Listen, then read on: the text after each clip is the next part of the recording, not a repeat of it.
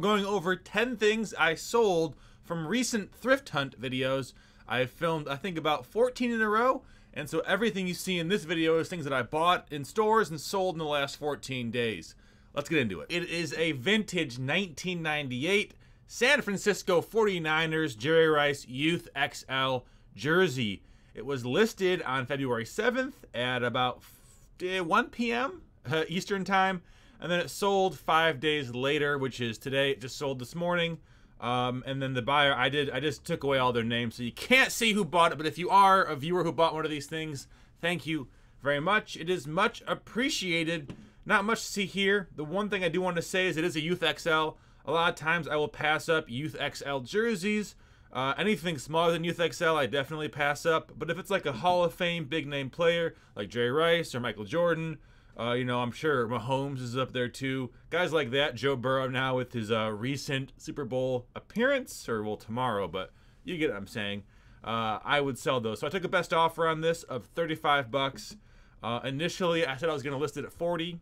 Listed it at 44.95. Took an offer, and the buyer paid immediately. So thank you. Next up is a NLT Slimline Reference Bible, burgundy, bonded leather, red letter edition. Tyndale. Normally for this kind of Bible I can get about 30 bucks, 25 bucks, but there was some writing in the front, so I said some annotation, very small amount, predominantly in the beginning. That is all true. It was listed on January 28th, so one of the very first thrift hunt videos, and then it sold just about 2 weeks later, again this morning, for 20 bucks. Free shipping. I will ship this medium mail. So all said and done, I paid 50 cents. It's going to cost about $3.25 to ship. eBay fees is 15%. That is about $3. So all in, we're making about 14 bucks, which is not that good for an individual sale. But when I take a Bible picture, I'm really just doing this side, you know, front and back, and then a little bit in the middle. So it takes about 4 or 5 minutes to take a picture of and then list. So not bad when you look at it that way. The next item I listed on January 14th, so I guess it was a little bit before the thrift hunt series, but I did definitely show this, at least on Instagram, I think. And then it sold. When did it sell? It doesn't say when it sold, but it sold I think this morning or yesterday.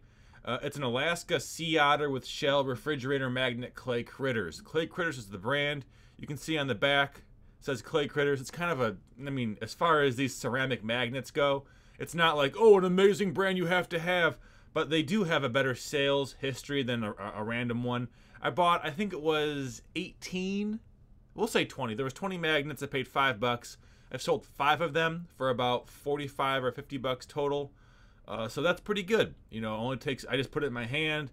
You don't have to really worry about, oh, having the perfect picture for something that costs 15 bucks. I don't think that buyers really care that much. Next up is this Cabela's Northern Goose Down Green Snap Puffer Vest Large, regular as opposed to large tall. They do a lot of tall gear, Cabela's does. I listed this on February 14th, and it sold after only getting 16 views. That's pretty crazy.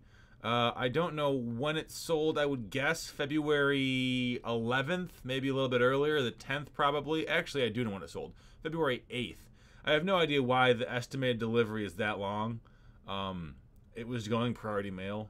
I don't know. But whatever it was, it sold pretty fast. Not a very good picture. I don't think the color is that accurate.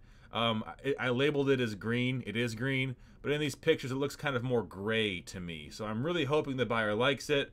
They have received it, so no negative feedback yet. We'll see what happens. Another vest sale. This is a great vest to have. Men's XL North Face 550. You can see right down there. I got a better picture of it. 550. That's how many grams of down are supposed to be in there. Brown two-tone, because it's got those two brown colors right there. And it sold after 184 views. It sold in like 2 days. I listed it on February 3rd. It sold on February 5th to a guy out in California, and he paid full price, $99.95. It shipped priority mail. I put it in a poly mailer and put that poly mailer into a padded rate bubble mailer, so it shipped for $8.20. I paid like $3 for it. So a pretty good sale here. Here's a fun one. Start time, February 2nd. I think it sold on the 8th or 9th. the room widescreen Tommy Wiseau with underwear insert. And you're thinking, what the heck is that? It's right here. When he sold these, I don't know if it was a gimmick or what, but you could buy underwear on TommyWiseau.com. I know that he funded the movie by like selling leather jackets.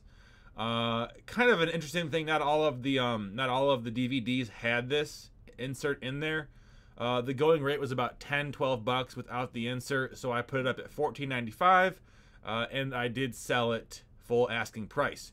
Now I put it as acceptable condition. Realistically, I'd say it's more like very good or like new, but for all the media I sell, it's always going to be acceptable unless there's something really unique about it, because I do not want to set the buyer's expectations too high. Got this jacket on the 29th, I believe, in a thrift haul video. Sold on February 6th, and then it started the auction time, or the buy it now time was January 31st at about 1 p.m. So it was a $79 full price sale, sold to a buyer in Vermont, I think. So I shipped it priority mail, cost me about $9-10. I paid $5 in the store. So with the eBay 15%, that's like my general guess on fees. 15% of 80 is $12, $17, $25. So I made about $50 on this sale. That's pretty good, pretty good. This one I showed you guys in a TikTok or a short. Vintage Timex Sinclair 1000 personal computer and 1016 16K RAM module in the box. The box had some damage. If that damage wasn't there, I would have priced it at $100. Instead, I priced it at $84.95 plus 99-cent shipping. That was an accident. I was listing sports cards earlier in the day, and I do 99-cent shipping on sports cards if they're low value because I'm trying to get people to bundle them together. And if you have shipping separate, that kind of incentivizes a buyer to buy more if you offer combined shipping like I do. And it just stuck on there. The buyer didn't say anything. I didn't say anything. So I actually made $85.94. I paid about $20 with my discount. It cost, I think, $12 to ship.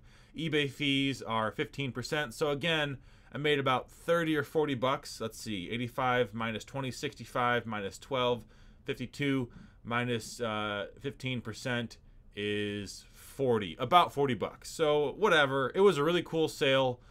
Sold in a week, which is pretty crazy for an old thing like this.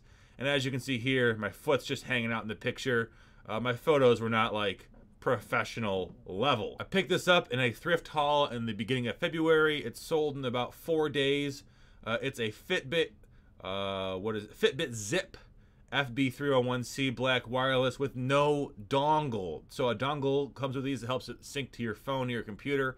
Didn't have that.